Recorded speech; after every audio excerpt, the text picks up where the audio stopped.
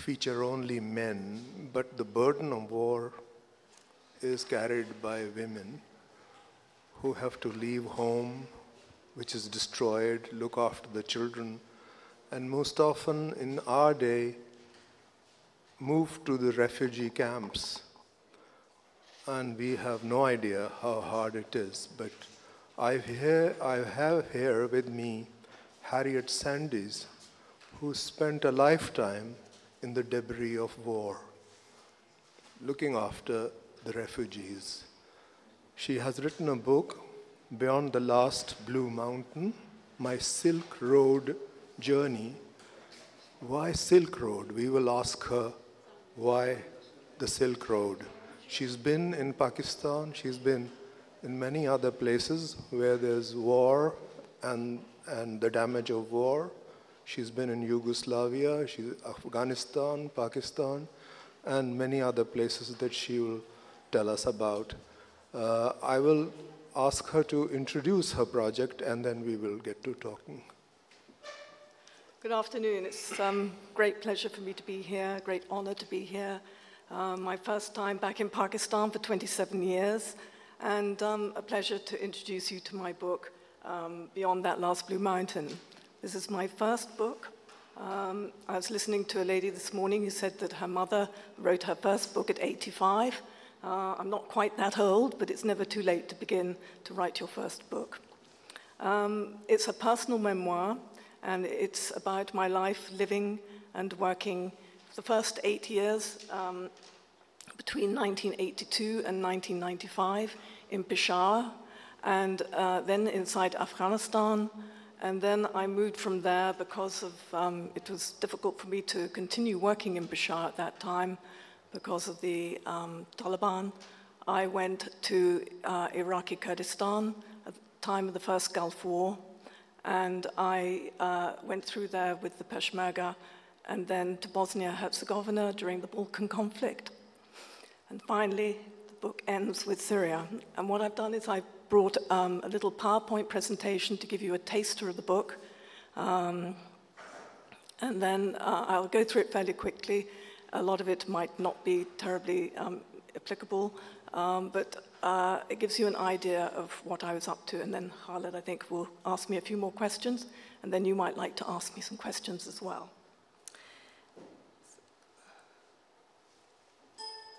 Nope. Try that one. So the title comes from a verse in Hassan, written by James Elroy Flecker, my favorite poet. And it's the merchants of Baghdad are speaking these words. They are just leaving the sanctuary of the walled city of Baghdad, and they're about to depart with their camels laden with oriental carpets and precious silks, and they're going to go across the desert to the oasis towns. And these deserts were full of robbers, so obviously they're a bit nervous. But if you read the words, "We are the pilgrims, master, we shall go always a little further. It may be beyond that last blue mountain, barred with snow, across that angry or that glimmering sea." And it seemed to me, it resonated with me, because I too was a merchant, buying Afghan carpets and kilims and artifacts and bringing them back to sell in London. And like Rudyard Kipling's Kim, I would spend days in the bazaars with the merchants. Over the years, I was always traveling that little bit further, and all the countries mentioned in the book have wonderful mountains, and often at certain times of the day, or when the snow is on the mountains, they look blue. I was born in London, and I was the youngest of my parents' 3 children. That's me in the pram. And when I was 4, my parents decided to move the whole family to the northwest of England. My father's family had lived in this part of England for nearly 500 years, farming the land. And they would cut down hazel trees to make charcoal, and this was used for smelting iron ore. My life was comfortable, very privileged, and sheltered, very sheltered from the outside world.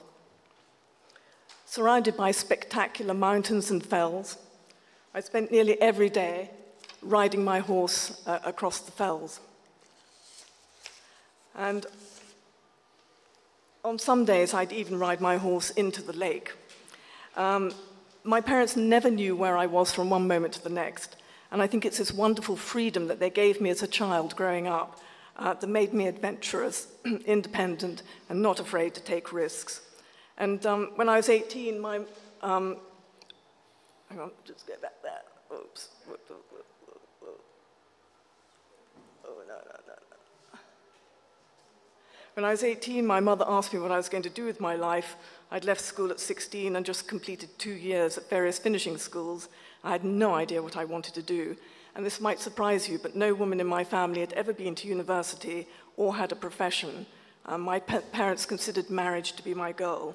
And at 18, my mother was a Wren, that's a Women's Royal Naval Service during the Second World War, as a signals operator.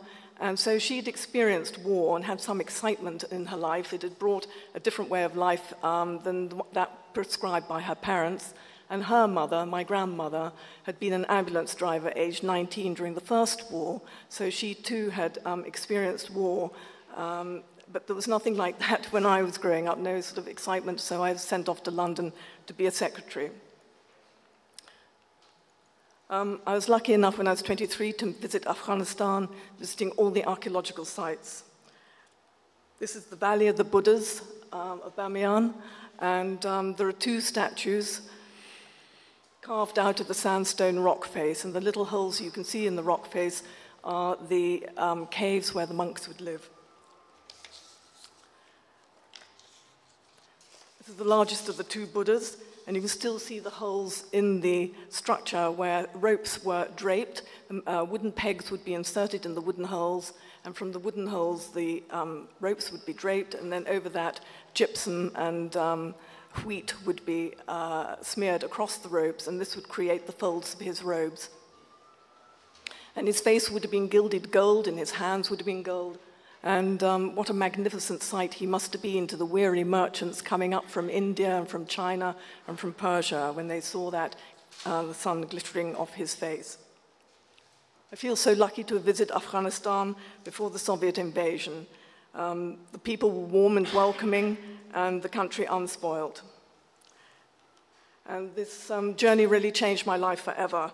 It was while I was in Afghanistan that I bought my first Oriental textile, a camel saddlebag, and my love of Afghan carpets and textiles has remained with me to the present day. The Soviet army entered Afghanistan in December 1979, and the resulting war between them and the Mujahideen started, and huge numbers of Afghans began to come across the mountains. When I arrived in 1983, there were 2 million. By the time I left in 1991, there were 6 million refugees. On certain days, my parents, as you can well imagine, were less than happy to see their daughter in her mid-20s disappearing off to the northwest frontier, and they obviously felt anxious for my safety and disappointment that after sending me to so many finishing schools, I'd not turned out to be the daughter they expected. I had tried to conform, but now I wanted to be free, to be me. It was a difficult decision to break away, as no child wants to disappoint their parents, but I felt such a powerful need to do something worthwhile. I went to Afghanistan, to Pakistan, to Peshawar in 1983, and I was looked after for 4 days by Masood Khalili, the son of Khalilullah Khalili, Afghanistan's famous poet and Persian poet laureate. And he took me to the orphanage, took me to the hospitals, took me to the camps, and it really sort of opened my eyes to the horror of war. As I said, part of this book is about my 8 years spent in Peshawar. And at this time, the city was full of Afghan refugees, spies, a place of intrigue, gossip, and suspicion. And bombs regularly exploded, and you could, on certain days, you could see the vapor trail from the Soviet fighter planes streaking across the Khyber Pass, in the air above the Khyber Pass. My home was on Canal Bank Road, number 10, and this was where the journalists stayed before leaving to cover the war inside Afghanistan. The house was situated not far from Khyber Agency, and most expatriates considered our house to be a no-go area and preferred to live on the opposite side of the canal from number 10, which was deemed safer. During these years in Peshawar, I bought Afghan carpets and textiles for my business in London, and I set up a small silk weaving income-generating project for Afghan silk weavers living in Pabi Jalazai refugee camp on the Grand Trunk Road. And the lady in the red headscarf is Gul Aga, organizing the children for the camera. And her husband was Jalil, who wove lengths of silk on his traditional pit loom. He'd been working as a laborer, mending potholes on the Grand Trunk Road when I found him in searing temperatures during the summer months. And being a mountain man, a man from northern Afghanistan, this was really difficult for him. And when I offered him a job weaving silk, he said yes, he'd prefer to stay back in his house with his wife and children. And we sold the silk through Save the Children US in the shops in Lahore, Karachi, and in Dubai. Life in Peshawar was never dull. Every Friday, the Afghans played their national game of Butskashi, which means literally goat dragging. A goat was disemboweled, filled with wet sand, and the head and feet cut off, and the rider had to bend down and grab the carcass, put it across the saddle, and gallop to a post at the end of in the desert. And sometimes, if I was very lucky, the Mujahideen would allow me to ride their horses before the match at Shahzada. During the hot season, Fiona Gall, the daughter of the ITN newscaster and author Sandy Gall, would ride out at dawn amongst the poppy fields, the opium poppy fields.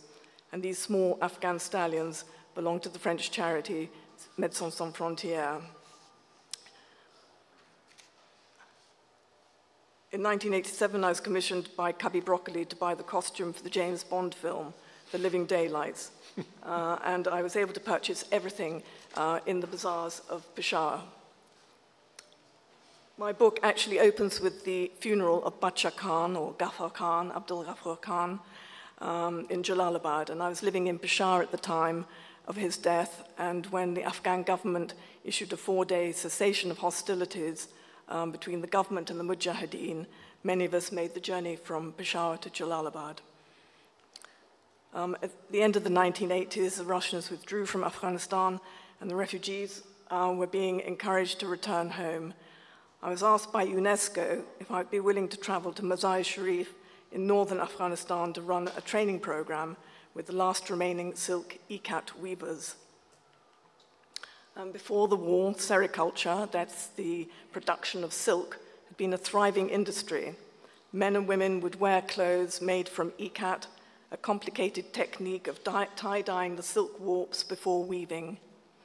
Ikat is only woven in a few countries in the world: Guatemala, Japan, Gujarat in India, and it's thought that this intricate technique of weaving arrived in Central Asia from China via the Silk Road. Before the war, the sericulture, high-altitude bombing had destroyed the irrigation channels and mulberry trees on which the silkworm fed, and there was a real danger that silk weaving, and in particular, the knowledge of this very intricate method of tie-dyeing silk, was being lost forever. I'll just show you a few slides of some of the weavers that I worked with.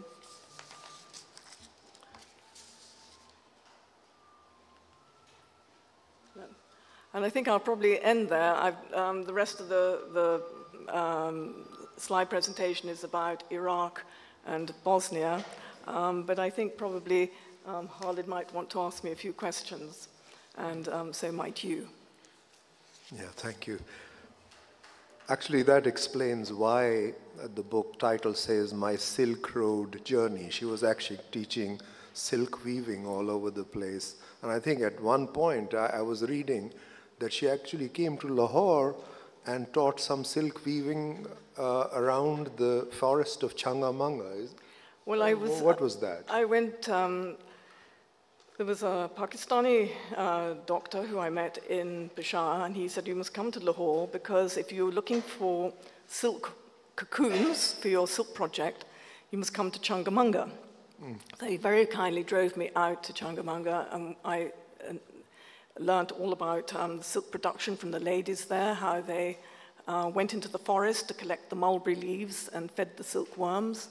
And there was actually an auction of cocoons while I was in Changamanga, and all the cocoons were spread out on the roofs of the houses. It looked as though snow had fallen on the village. And they explained to me that they were using the heat of the sun to kill the pupa inside the cocoon so that it didn't make a hole in the cocoon and emerge as a butterfly, because then, of course, you couldn't reel the silk off the cocoon. So that was my, I mean, I have to say I didn't understand anything about the production of silk. So I slowly learned through my months and years living in Pakistan. Yeah.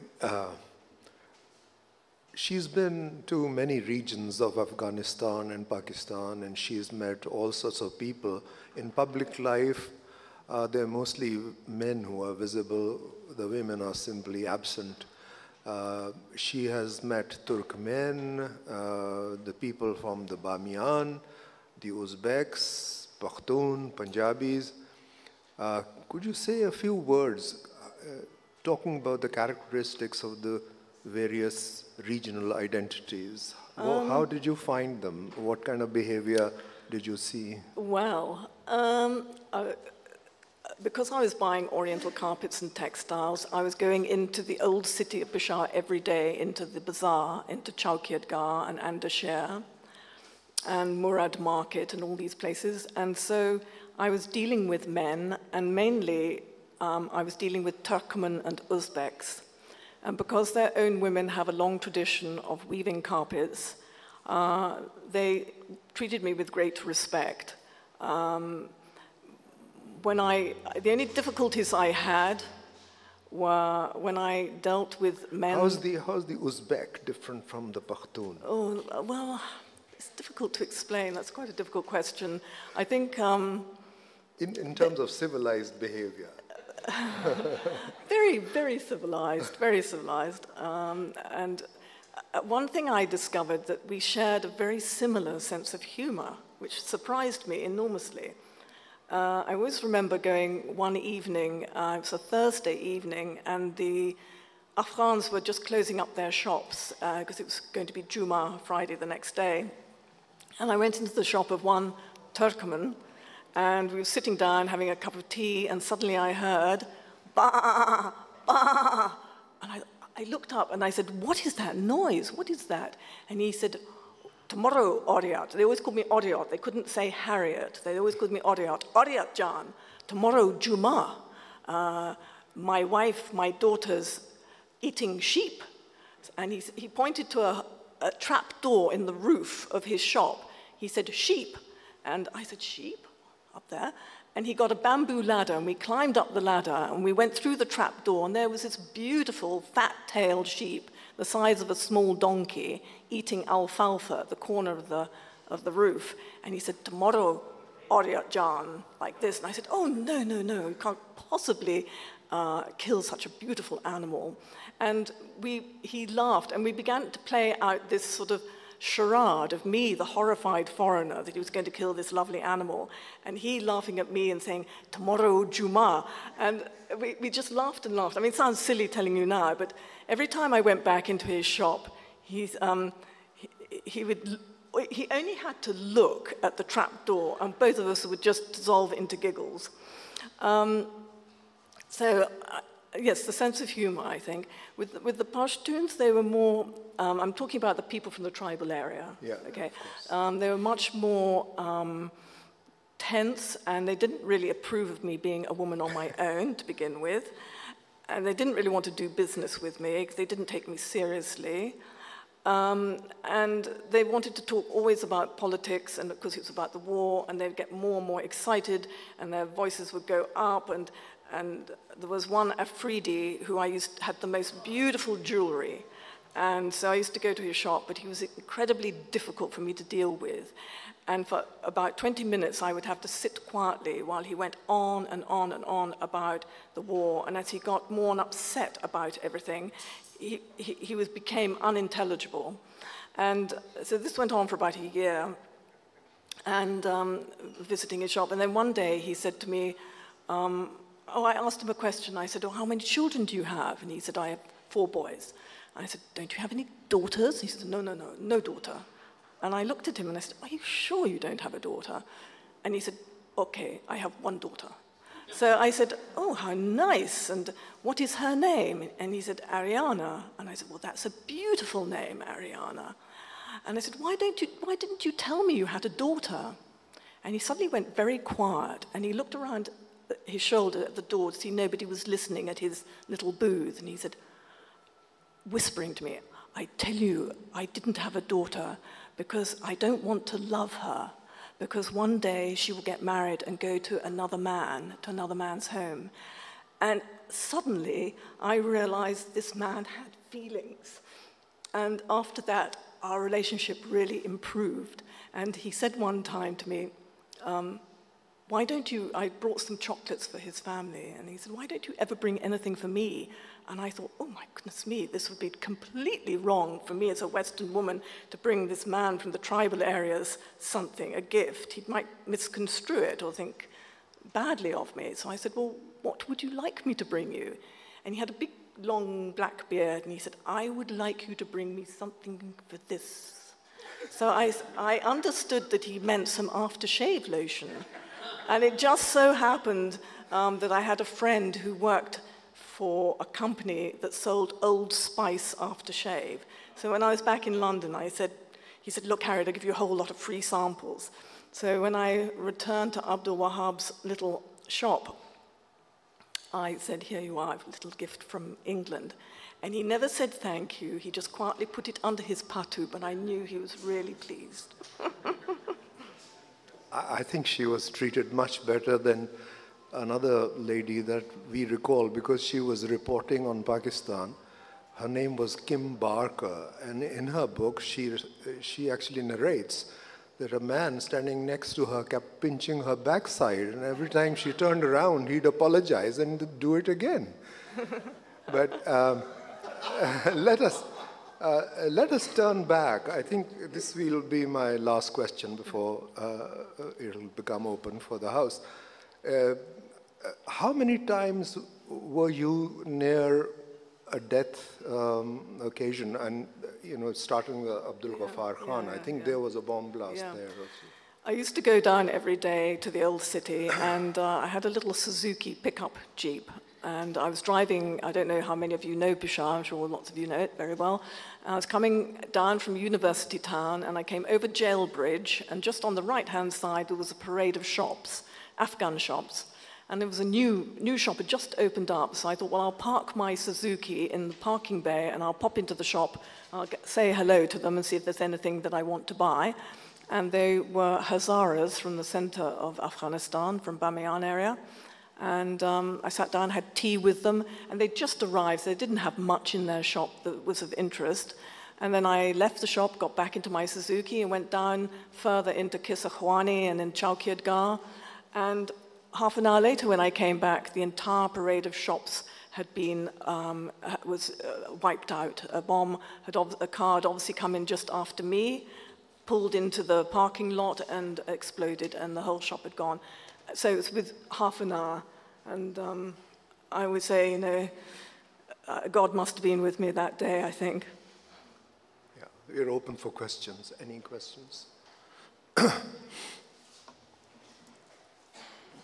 Yes. How did you manage with all the different languages? You've been to so many countries, speaking all different dialects and languages. Well, not everybody speaks English. No. With the merchants, I learned to speak Dari, and I went to night school in Peshawar 3 nights a week for 2 hours each evening. And 2 young Afghan men taught us. Rather like we have something in England called TEFL, teaching English as a foreign language. So they taught us Dari and straight away to speak. So I never learnt the script or the alphabet, but by the end of the 2 hours, I was able to say the greeting, which of course is very important.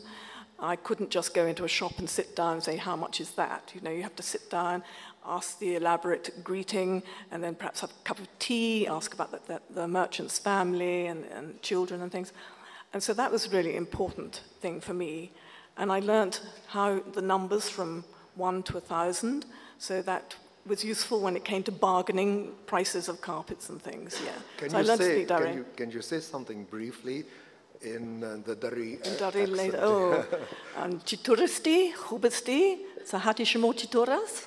Let me tell you that we all know Persian, but this pronunciation is totally different. Well, it's Afghan Dari, and it is nearly 30 years since I've been asked to speak it, so forgive me if I got it wrong. Thank you very much for this. That's actually very